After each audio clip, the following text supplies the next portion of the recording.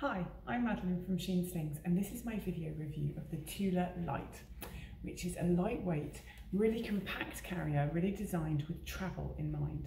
As such, the whole carrier fits into this little tiny pouch, which can be worn like I'm doing right now as cross shoulder, like so, or can be worn around your waist as a hip pouch or a bum bag type thing, either at the front, or I actually prefer to swizzle it around and have it at the back while not in use. And then when you're ready to use it, you can bring it round to your waist, and you'll notice there is a zip right inside here, right against my body. I'll loosen this bit off to make it a bit easier for me. And then the whole carrier literally just comes out of that little compartment.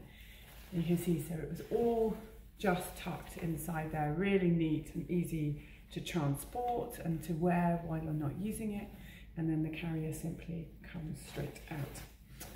And you will also notice, you probably noticed as I was doing that, that there's actually another zip here at the front. And you can see now I've taken the carrier out of it, we have a really massive capacious pocket.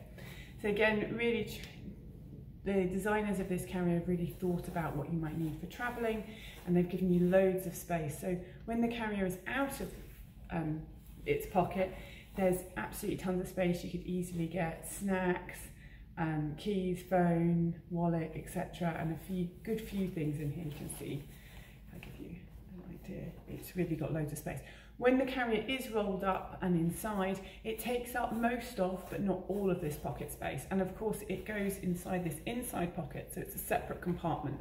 So you can still get a couple of things in here. I think I tried this earlier and I could get my phone and my keys, and a very small purse in, but not a larger purse as well. So you can definitely get like the real essentials, or your passport and your phone and a card in here, no problems with the carrier in. And then when it's out, you've got a lot more space for bits and pieces.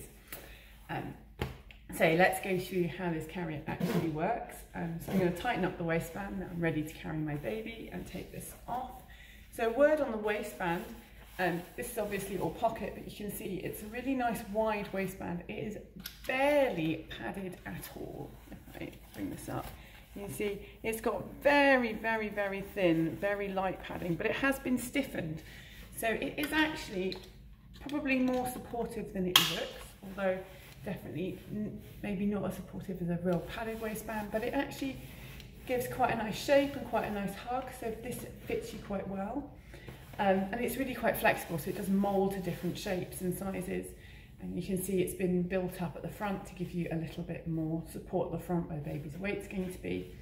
And it tightens across the here. So yeah, actually quite surprisingly supportive considering how lightweight and how pared back this carrier is. Although obviously if you overfill this pocket, that might also add to the weight you've got to carry.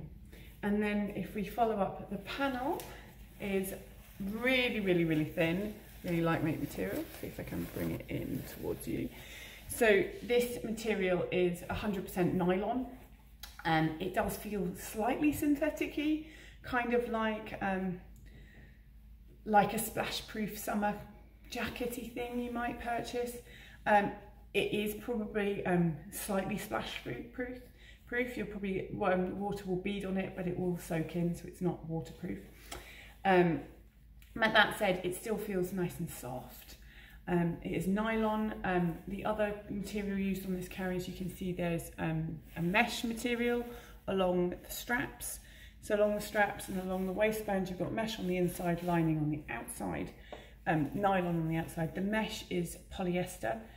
I would say it's not the world's softest mesh, but it's also not harsh. It's I tried it on my bare shoulders earlier, and it doesn't chafe, it doesn't feel overly sweaty. So it's really quite a good option for summer, for holidays, for hotter climates than we have here. I should also mention we've got a little bit of this mesh on the outside with very slight outside leg padding for baby's comfort too. So that's the panel, and then as we go up to the shoulder straps, again you can see they're not padded at all. We've just got We've just got 2 layers, and then on here a 3rd layer of the mesh. So they're not padded at all. It's completely flexible. They are quite long, and I should say this carrier doesn't offer a crossed option. You can only wear it in the rucksack style. But it does adjust for different body shapes, up and down on here. I should say it doesn't actually have a huge amount of adjustment, and these straps are quite long. So when I was playing with this earlier, I think if you are very, very petite, you might struggle to get these straps tight enough. And if you are if you have a very long torso and you're very, very much broader, you may also struggle to get this low enough. So I do slightly worry that this might be one that doesn't fit the real extremes of different shapes and sizes. Particularly more petite people, I would worry it would fit well, but again, more plus size people, I'm not sure if it's got enough adjustment in it. That said, I could be wrong on that, but I think definitely for more petite people, it wouldn't be my first choice. But again, it's partly because this is designed with travel in mind. They've pared it down, so it's not quite as flexible as other Tula carriers, which usually fit very petite people extremely well, and also really fit more plus size parents really, really well. I think as part of paring this down to the minimum, we've lost some of the range we would normally expect from a Tula carrier.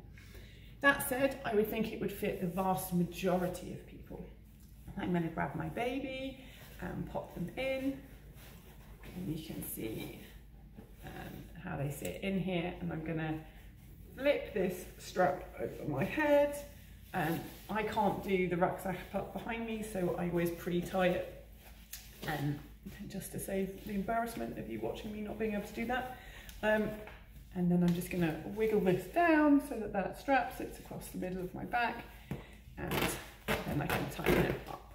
And you can start to see what I mean about not feeling like it will fit very petite parents particularly well. I am not petite, but you can see I already don't have much extra tightness that I can do.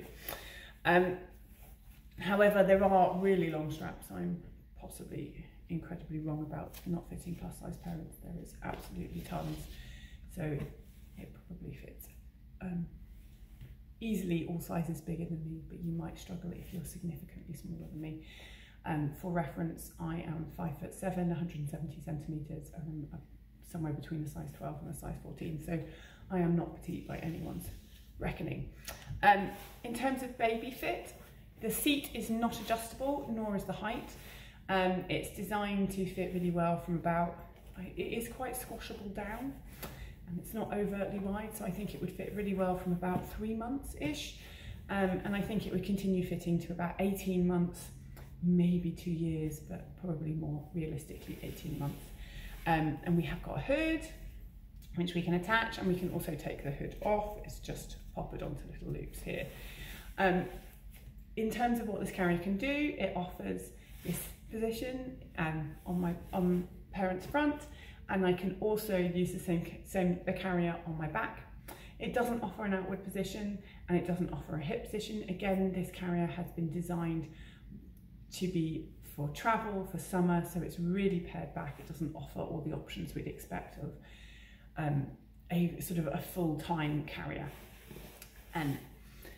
So what else should I say about this? Well, in terms of price point, this carrier costs £80. So again, as it's designed to be lightweight, compact, and for travel, it comes with a much cheaper price tag, as there's a lot less to it than, you say, the flagship Tula models like the Explore and the Free to Grow.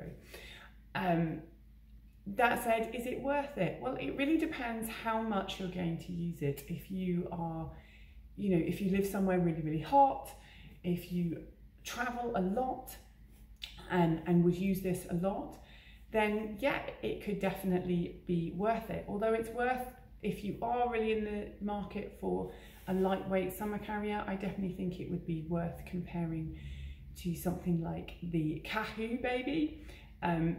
Both the standard cotton one and the KahuBaby Sunshine, which comes in a really nice material, because the KahuBaby Sunshine material feels more natural and less synthetic-y than the Tula, and also because the Kahu offers a lot more options and flexibility. It does offer a hip carry, it does offer outward facing, and it's a very similar price point at around £90.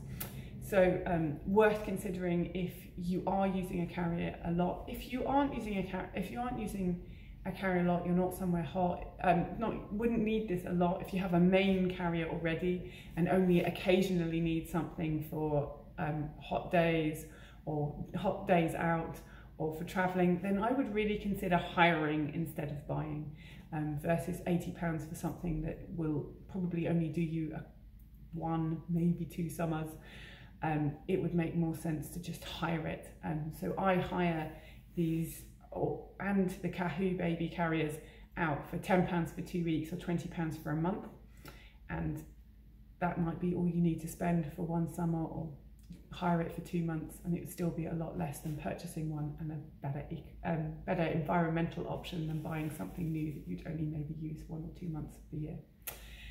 I hope that's been helpful. If you have any questions about this carrier or any summer lightweight travel options or any carriers at all, please do put them in the comments box below. Do like, share this.